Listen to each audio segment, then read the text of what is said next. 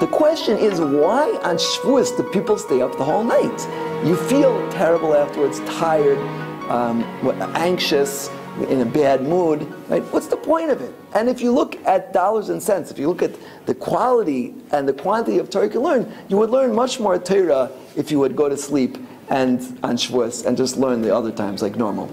I think the answer to this question is that the Torah is infinitely deep, right? Infinitely deep, and the reason that we can't get to the infinite depth of Torah is because we're human beings. Hashem, in His great wisdom, His infinite wisdom, can understand the infinite depths of Torah, but we cannot get to it, right? On Shavuos, by not sleeping the whole night, we're showing we don't want human restrictions. We want to be above time, space, all of the hagbalot, all of the things that stop us from reaching the greatest potential we can in our Torah learning, and we show Hashem how much we want that by staying up the whole night. So even though I'm not paskening halach l'maisa that people should stay up, but you should know it is something very, very important. It is a great thing if you could stay up on Shavuos night and show Hashem that you want the Torah so much that you're willing to defy your humanity and do it. And don't forget afterwards to have some cheesecake that your body should also enjoy it.